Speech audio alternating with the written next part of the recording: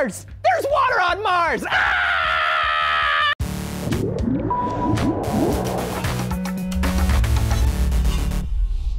Anthony here for DNews, and water on Mars!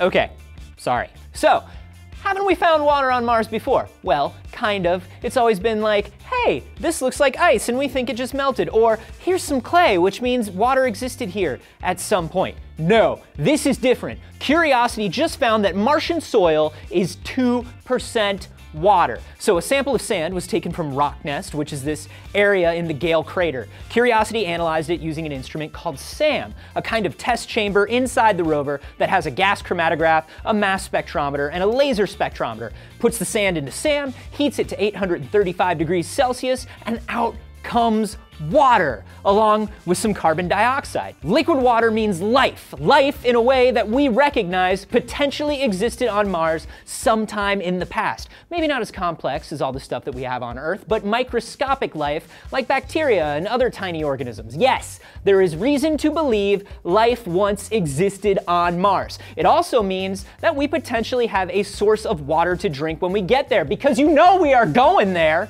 So, the downside. Remember a few months back when there were reports that Mars is covered in poisonous dust? The orange dust is called regolith, and it's full of nasty stuff like perchlorates, which are used here on Earth as rocket fuel and can mess up your thyroid gland if you're exposed to them. It also has silicates, which can mix with the water in your lungs and turn into chemicals that cause respiratory diseases. So separating the Mars water from all that stuff in the soil is not going to be an easy task, but it could be done. And it could mean a supply of safe drinking water for future Mars colonists. Or, if you believe Doctor Who, it will contain the sentient virus that will cause their demise. It's a mixed bag, really. Water on Mars, you guys! This is exciting! If you want to know more about the findings, intrepid space doctor reporter Ian O'Neill has the full story on the Discovery News site, and the brave men and women of Discovery Lists has a breakdown of all the important clues about Mars water we have found over the last few years. So go check those out and subscribe here for more DNews.